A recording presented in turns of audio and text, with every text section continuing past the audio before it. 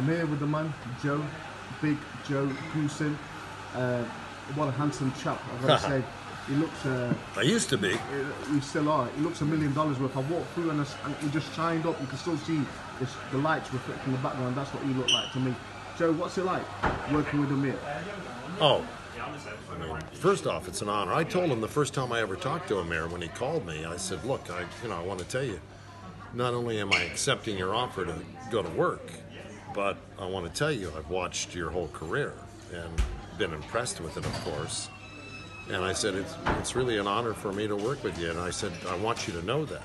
So, you don't think that I'm not aware of your successes and the hard work you've put in from being an Olympian at 17 years old and beating grown men, and then becoming a world champion at 22 years old, Rashid. That's not an easy. That's an achievement that most fighters can only dream of. So, silver medal, world title. I told him, I said, I'm honored to work with you.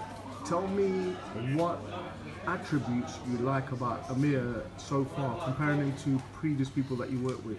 What do you like about him? Well, the good thing is that, the great fighters are always originals.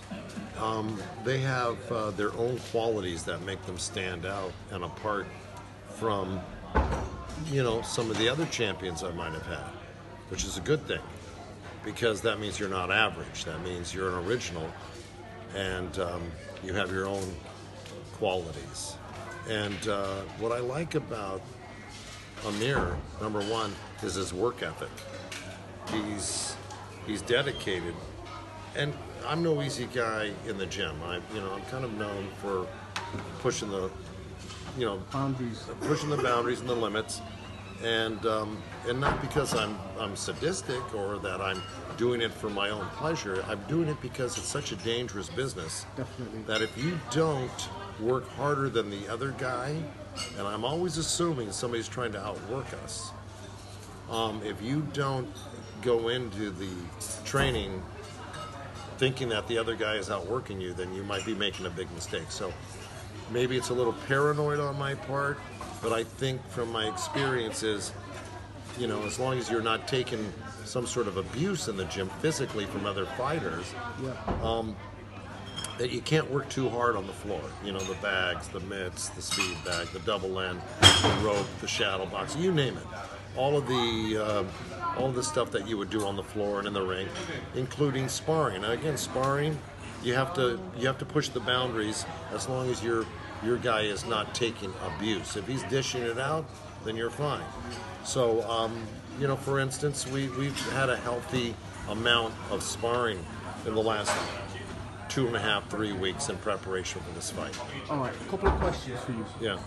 What do you think to Amir's hand speed? I've always thought he's probably one of the fastest punchers in the world. Well, I really hadn't gotten to that, Rashid, but I was getting that. But now that you brought it up, this is this is obvious, the one that most people know Amir for, Rashid, is his hand speed. He's got an incredible jab, number one, and then once he starts touching with the jab, he starts putting those combinations together, and I'll tell you, a lot of guys are blinded by it and overwhelmed by it, and this has been one of his great fortes, is his hand speed. So, yeah, you're right about that. That's just one of his great qualities. We're talking about Greco, and I want you to tell me in literally 20 seconds, because I want to hear where we're going with Greco as quick as you possibly can, because I want to know, there's so many flaws to Greco myself, so we could talk about his flaws. What do you think is the key for victory for Amir with Greco? Yeah, and the only reason I brought up the Canelo fight is because you had brought up how it was going well up until that point, right, and I agree.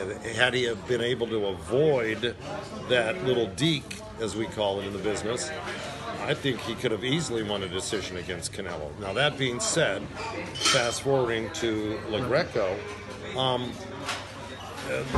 I think we've shored up that defensive.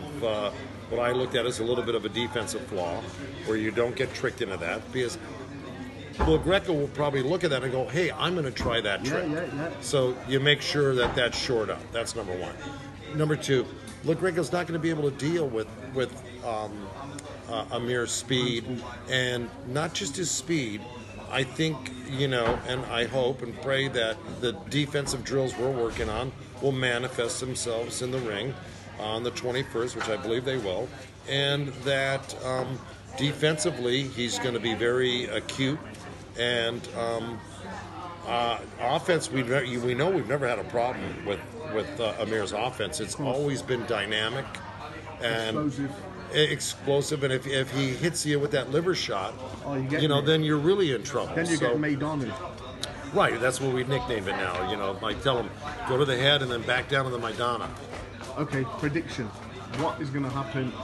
What round do you think it's going to be a stoppage? You know, Rashid, I've been around a long time, and I do assure the fans and I assure my fighter of one thing: we're going to win. Definitely. And I kind of leave it at that, because sometimes the fights that look the hardest can end up the easiest, and the fights that end up easiest can end up the hardest. And I could give you a million examples of it where I said, we're in a camp, it's going to go on, it's going to be a long distance fight, it ends in one round. You can't tell, you don't know, but I will tell you one thing: we're training so hard and so diligently, and Amir is he's so in tune with his work that I am predicting one thing: I'm predicting victory. Victory. On that note, you've heard it here first. It's Mr. Goosen, your boy Lion AR, and in the background we did see Amir, but I think personally it's going to be a stoppage, round 5.